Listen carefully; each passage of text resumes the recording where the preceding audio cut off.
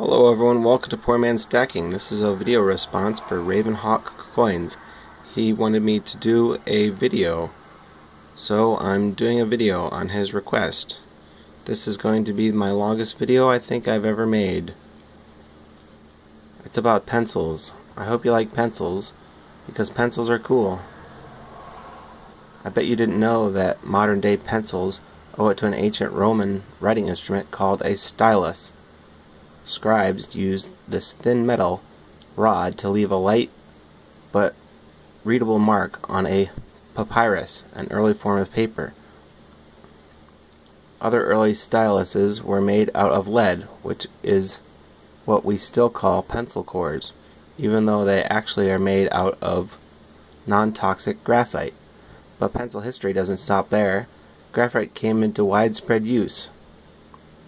The discovery of large graphite deposits in England in 1564 appreciated and leaving a darker mark than lead. The mineral proved so soft and brittle that it required a holder. Originally, graphite sticks were wrapped in string. Later, the graphite was inserted into a hollow wood stick that we know as the pencil today.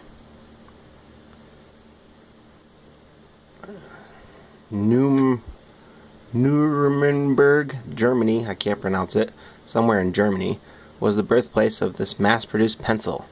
In 1662, spurred by Faber-Castell, established in 1761, Lyra Stedtler and other companies, an active pencil industry developed through the 19th century. Industry Revolution. Sorry, I'm not very good at reading. So that's 2 minutes. Now I have to go for 3 more minutes. Pencil history, American expressed itself.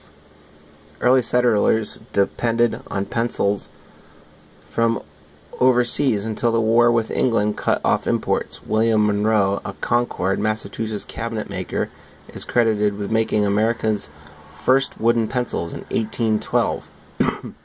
Another Concord native, famous author Henry David Thoreau, was also renowned for his pencil-making prowess, whatever that means. Click here to learn more. Blah blah blah.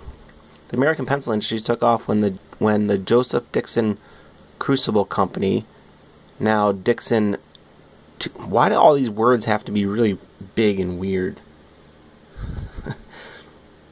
William Monroe, a Concord, Massachusetts cabinet maker, is credited with making America's first pencils in 1812. Another Concord native, famous author Henry David Thoreau, was also renowned for his pencil-making prowess. Prowess. P-R-O-W-E-S-S. If you know what that word is, please let me know. The American pencil industry took off when the Joseph Dixon Crucible Company, now known as Dixon Ticonderoga. I have no idea. And the more pencil manufacturers started getting into the act, and towards the end of the 19th century, New York and New Jersey hosted several factories established by prominent German pencil manufacturers, including Faber-Castell, Eberhard Faber, Eagle Pencil Company, later Barrow, and General Pencil Company.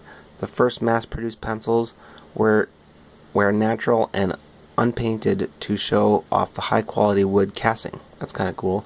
So pencils used to be really nice wood instead of ugly paint. But by the 1990s, many pencil manufacturers started painting pencils and imprinting them with brand names that I've scratched here on this pencil. Because I am not sponsored by anyone. There's an interesting story behind how familiar yellow pencils came to be. So we're at 4 minutes and 38 seconds. So I guess I'll keep going. Pencil history following the wood. Early American pencils were made of eastern red cedar, a strong splinter-resistant wood that grew in Tennessee and other parts of southern United States, to be nearer to the source.